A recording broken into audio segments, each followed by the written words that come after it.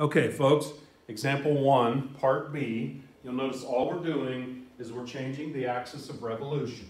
So I left a lot of the elements up here. We already discovered where the two cross. They cross at 4 and 9. We confirmed where they cross and all that. We tested a number in between.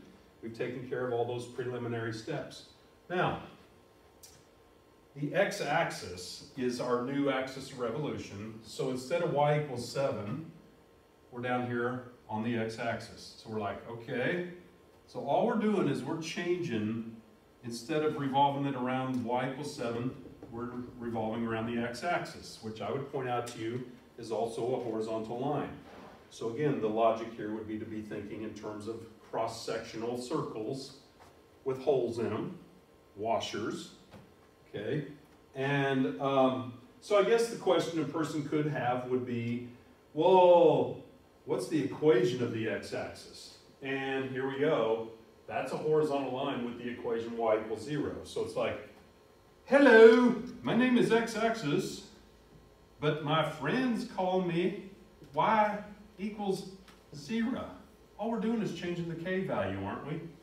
Okay, and look, the labels are still the same. 23 is farther away from 0 than 15. So we still have the outside green one and the inside red one. It's just elongated the thing. Honestly, the mirror image would be a little bit farther down here, but it's still the same general picture. So what has changed? Well, we're still using the area of a circle, pi r squared. We're going to take the area of the outside green one minus the area of the inside red one, pi r squared. We got our pi out here. We're going to add up all the washers from 4 to 9. There's an infinite number of them. I've only drawn one of them, right? It's an infinite number of cross sections. And wouldn't the radius of the outside green circle be the distance from the green curve down to the axis of revolution, which I want to remind you is y equals 0 this time? Oh, so instead of subtracting 7, we'll subtract 0. The outside circle will have a radius of outside curve minus 0. And then remember, squared is here because that's just part of the formula for the area of a circle. Got our pi out front, radius of the outside green circle squared. Similarly, the inside red one would be the distance from the red curve down to the axis.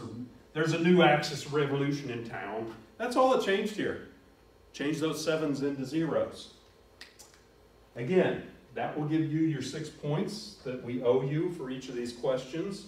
And then if you feel like, oh, mine's 0, that'll be easy. But you're going to have to take these 3 terms and write them out twice and distribute. And do the same here. And then make sure to distribute the negative to all these and combine like terms. And algebra, algebra, algebra, algebra. Then take the integral of each term using the power rule. And then, you know, f of b minus f of a, get a number out of it. So that's it as far as setting it up. And if you set it up, draw the picture and everything, you'll get your 6 points. And then if you want 2 more, you'll go ahead and evaluate that integral. And in this case, this integral that I've put in the blue box is 2,708.3 repeating. And then remember to take it times pi, because that's just part of the deal, and units cubed. So really just a very small modification to that previous question. Change the k into a 0. Okay, now, something pretty significant is going to happen when we get to part C that we'll need to talk about. We're going to revolve it around y equals 60, which I want to point out to you is above here. And that's going to change things around a little bit. So we'll get to that.